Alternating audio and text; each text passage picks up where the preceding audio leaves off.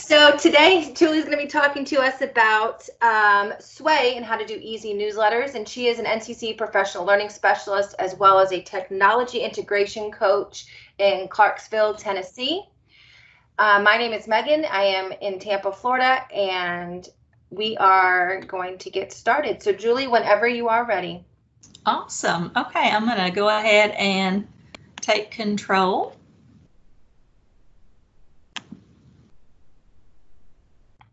Awesome. Okay, so today we are going to be learning about making newsletters in Sway.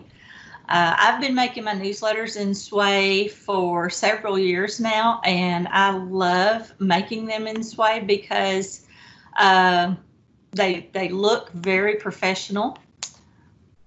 They are visually dynamic, so we're going to look at one here in just a second, and you'll be able to see why what I mean by visually dynamic. A Sway newsletter adjusts depending on the device that it's being viewed from. So it's going to look right whether I'm viewing it from my iPad or from my smartphone or from my computer. Another thing that I like about Sway is that it allows me to see data on how many people have viewed each Sway that I have published, and it gives me information about if the looks at my newsletters were just a glance or if they were a deeper read. And we'll take a look at where you can see that here in just a sec. So let's take a look at a newsletter that's created in Sway. So this is my Tic Tac newsletter that I put out. It's embedded on my web page, and all of my teachers that I serve in my district can go to my web page and see this. So you'll notice as I scroll down, my headings pop through.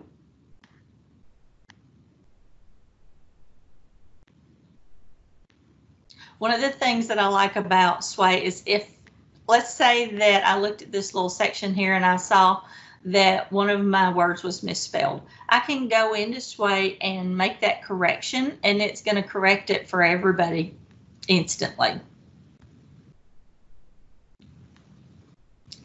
Another thing that I like about Sway is it allows me to link items. So you can see here I have links to my previous newsletters. So people that are watching my newsletters can always go back and reference things that I included. I can also embed my Bitmoji. And then I have a link to my website. So that's just a quick look at a Sway. So our objectives for today, we have three things that we're going to do. We're going to learn how to create a Sway. Then we're going to learn how to change the look of the Sway. And then we're going to look at the sharing options that you have with your Sway. So the first thing that you're going to need to do to access Sway is to log into an Office 365 account. When you log into your Office 365 account, then you're going to click on the Sway icon that's going to look like this. When you click that Sway icon, you're going to see select a template, and you'll have several different templates available. And I just took a quick little screenshot here of some of the templates that are available. You can also start from a blank Sway. I personally, when I first started using Sway, wanted to start with a template because I needed to see some items already in there to help me get started. So I recommend if you're new to Sway, start with one of these templates just so that you can kind of understand how Sway works.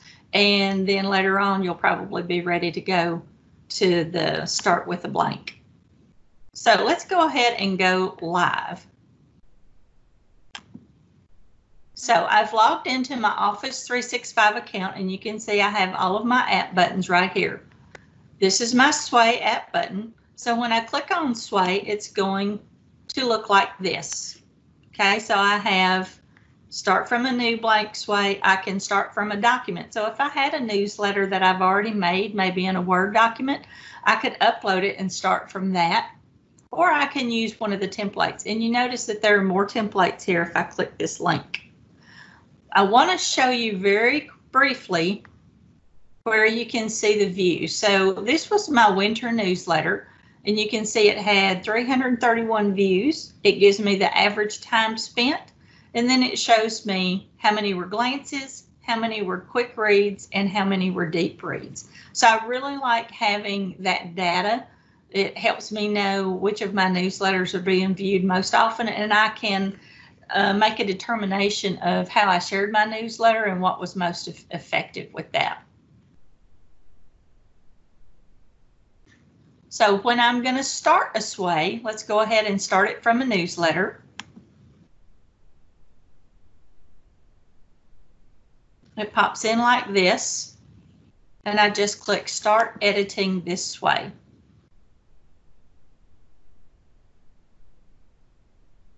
When I start editing this way, you can notice that I have all of these little cards. So these squares here are called cards. And anytime I want to edit any of these cards, I just click on it. So I'm going to click right here, and I'm going to change this to Julie's sway. I can choose a focus point if I want. I can add a link if I want. I can emphasize text. I'm going to click the down button here so that you can see there's more. Anytime you're in an Office product and you see the little arrow, if you click on it, it's going to give you some more options. So you notice that we had the little background. If I click on this background, I can delete this one, and then I can add my own. Watch what happens when I click Add a Background. It automatically pops up this other window that says, hey, you want to add a picture, where do you want to get it? So I'm just going to type in cats and see what pops up. Okay, so I've got several images of cats here. I'm just going to pick one so that you can see how that comes in. So now I've added a picture of a cat. I could also add a logo, so if I wanted to add my school system logo, this would be a good place to do that. Now let's take a look at what the changes that I've made look like. I'm going to click play. And when I click play, you can see here's a nice little preview of the changes that I've made so far. Awesome. To go back to edit, I just click the little pencil, and it gives me the ability to edit. Anytime I want to change anything, all I do is just click on it. Now I want to draw your attention briefly to the little plus icon here. If you click that plus, it gives you the option to add content. So I can add another heading, text, an image. So if you have an image on your computer, you can add an image, or if you wanted to add another image from this area here, you can do that as well. You can also add text. You can add media, so anything that you can get an embed code for, you can add it here. And then you have these other options as well. So each of these things can be added. Anything that you add, so let's just say I wanted to add some text. Based on the type of item that I'm going to add determines the kinds of options that I'm going to have related to that. So if I have text, then it's going to give me the option to emphasize or to accent that text. I might have bullets. And then I always have the option to delete the card from my sway if I don't really want that. I can also reorganize my sway cards. So maybe I want this card to be placed lower in my line. I can click on it and just drag down and pop it in wherever I choose. Okay, so Megan, do we have, let's take a break, and I'd like for you guys to add an emoji or some kind of indicator in the chat of how you're feeling so far about sway. And the meantime, Julie, there are no questions. There are no questions yet. Okay, and if you have a question, go ahead and pop that in there as well, and I'll try to answer any questions that you have.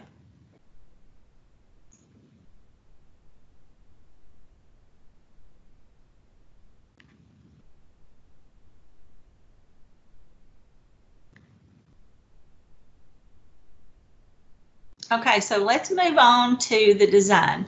Remember, one of the reasons that I say I really like using Sway for my newsletters is that you can get a professional look with very little effort. So we're going to go back to this newsletter here. Actually, let's do this one. So this is my TIC News Spring 2020 newsletter. And I'm going to click play so you can see one more time how it looks.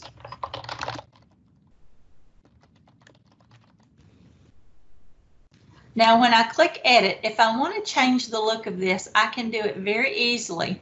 I just click design. So notice I've got storyline here. This is where I'm adding my cards. I click design.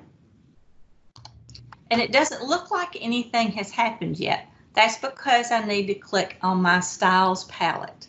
So when I click on my styles palette, that pops over here and I can see lots of options now. So this way right now scrolls vertically. I can change it though and have it scroll horizontally. I can also change it and have it act as slides.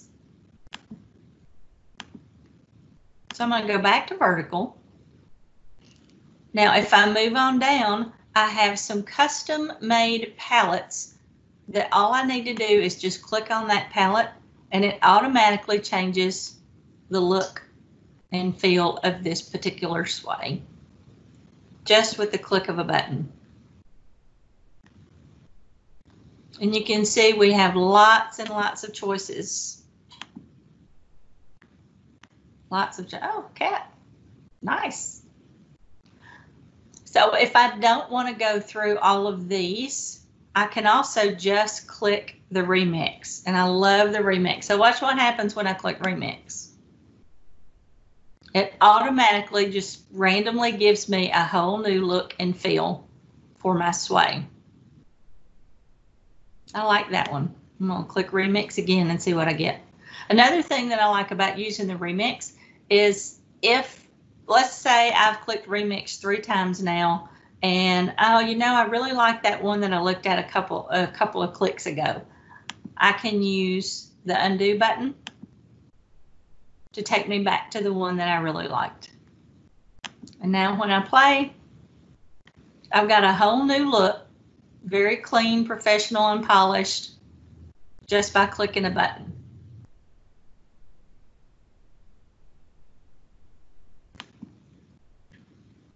So now let's talk about the ways to share a Sway, because once you've made your newsletter, the whole point of making a newsletter is being able to share it. So I'm going to come back over here to this particular Sway and I'm going to click edit. I'm going to go back to storyline. I like that view. It's a little cleaner. So I have 2 ways to share. I can click the share button. Now let's talk about permissions for just a sec. When you share, you want to make sure that you pay attention to the permissions of your Sway. Right now, I have the permissions for this Sway set so that anyone with the link can view it. You can have it just so that people in your organization that have the link can view it, or you can only share it with specific people if you want to keep it really private. I have to do my newsletters so that anyone with the link can view it, because I may have people outside of my school system who need to be able to see this. For example, I might have some parents that need to be able to see this. So that's why I choose anyone with the link. You also want to make sure that you have it set to view and not edit, but keep in mind that you can have view, you can share this with people so that they can edit too. You can also get a visual link. I like the visual link when I'm sending out invitations, or if I'm sending out an email to my schools, then I will use this visual link. It's just a little prettier to see, and I just copy that and then paste it straight into my email.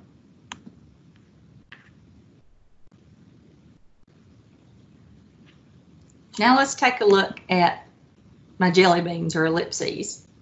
So in the jelly beans, I can save this Sway as a template. I could print this Sway. I can export the Sway. So when you export a Sway, you can export it as a PDF or you can export it to Word. When you do that, it's going to have several pages and you may need to adjust the settings a bit. So I'm going to show you in Word what that looks like. So this is my winter newsletter that I exported into Word, and I had to do a little adjusting to make it fit, but that gives you an idea of what your newsletter could look like if you needed to go from the dynamic Sway to the print version. I also like the accessibility checker and accessibility view. Microsoft is all about equal access, and this is one way that you can make sure that your students maybe that have some visual impairments can see your newsletter very well. Nice change there.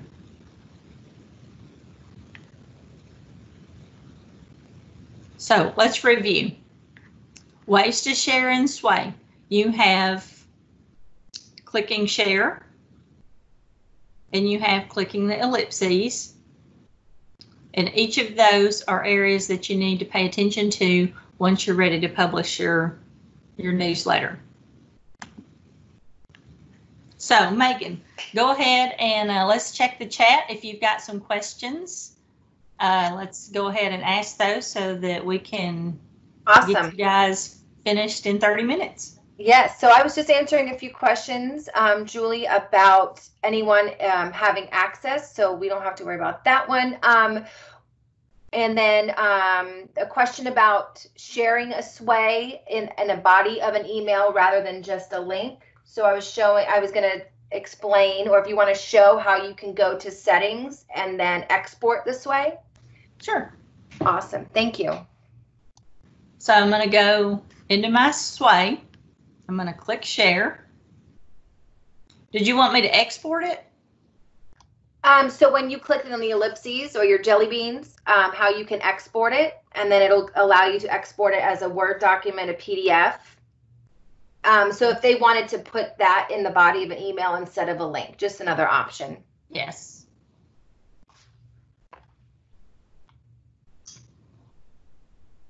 And feel free to come off mute if you would like to ask another specific question. Otherwise, Julie's going to continue, and then we can have questions at the end as well. One of the things to think about, so this image is really large, so it's going to take up a huge amount of space. As long as you're not printing it, if you're just doing it as a PDF and you're going to put that in as an attachment in an email, then you should be fine. If you were going to print this, then you'd probably want to export it to Word and adjust some of these images. You might even want to take some of the images out because they're really not necessary. They're just there to make it look nice. Did that help? Yes. So when you upload it or export it as a PDF or a Word document, some functionalities of the Sway disappear. So just wanting to recognize that. Yes, indeed. I'm wondering if any of the links will work. Let's see. It looks like the links might work. Yeah, so the links will work.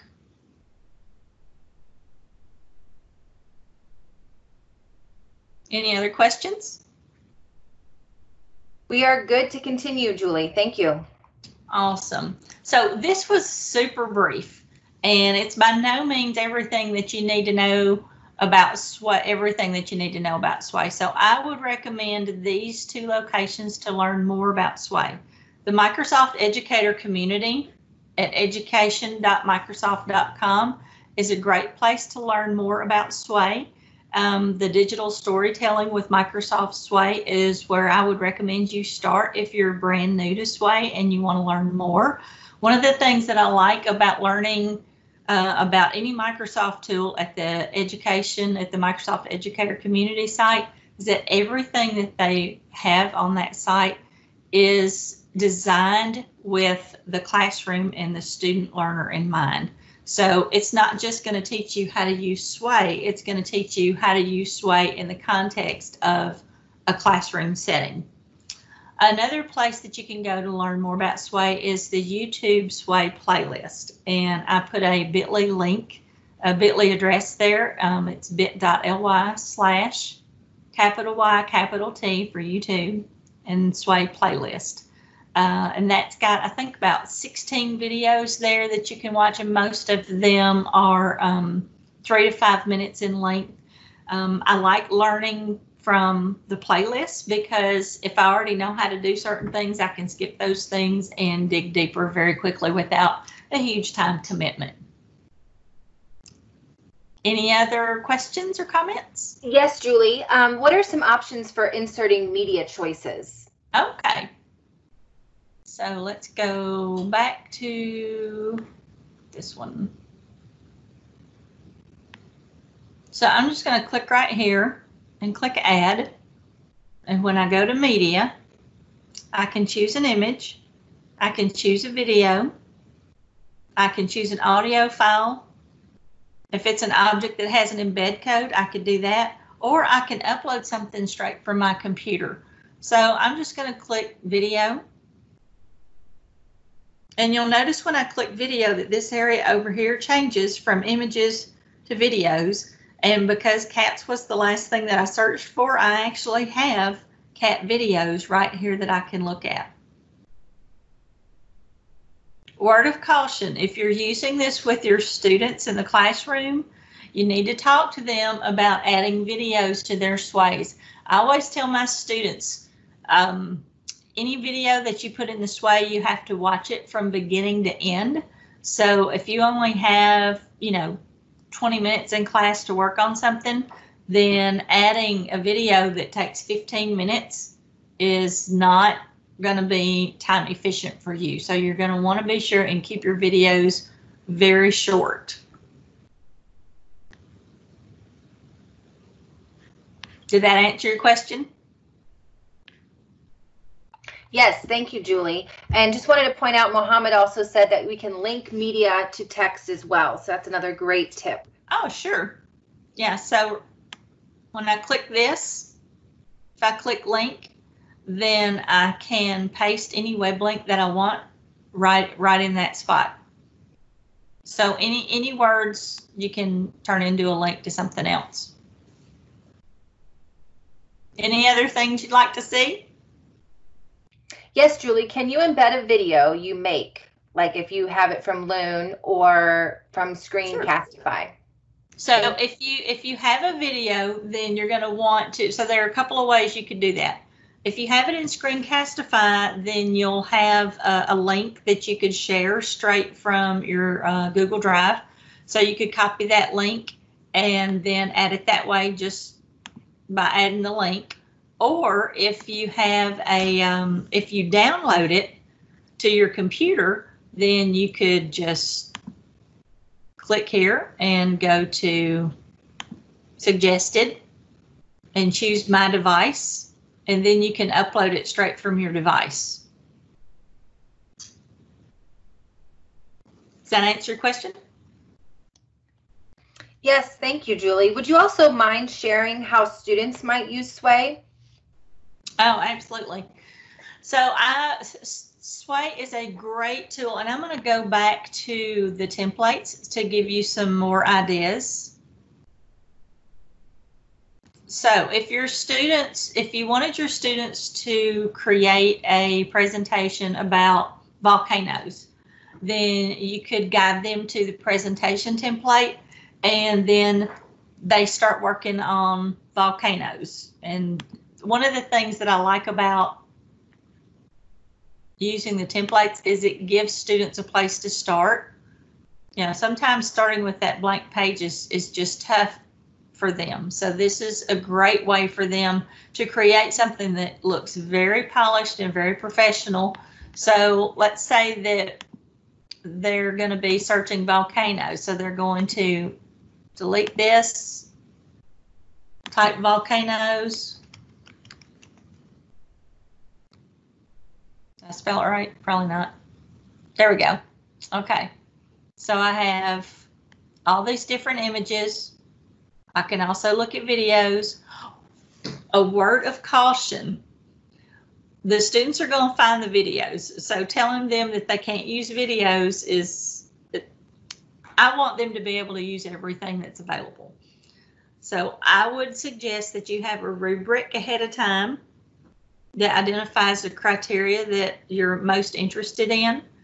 I wouldn't spend a lot of time teaching them how to use Sway because these are digital natives and they're going to figure it out.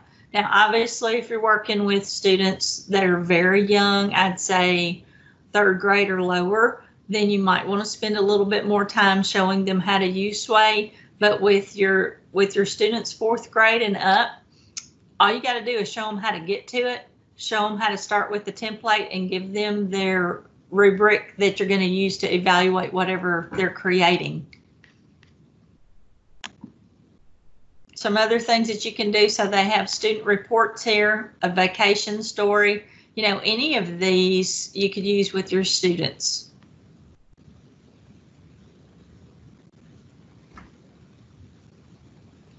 Any other ideas, questions? That is it, Julie. Unless there's anything else you would like to share, or anyone else that would like to come off mute. Actually, Julie, could you show how, if you were to share, and you probably mentioned this and I apologize, if you wanted to work on this together with somebody? Sure. How would you do that? Thank you. So if I wanted, maybe I want my students to collaborate. So I'll have one student create, and then I will invite people to edit. So when I invite people to edit, I'm going to copy that link, and then I would just paste that link in an email to that person that I want to edit with me, and then they'll be able to edit.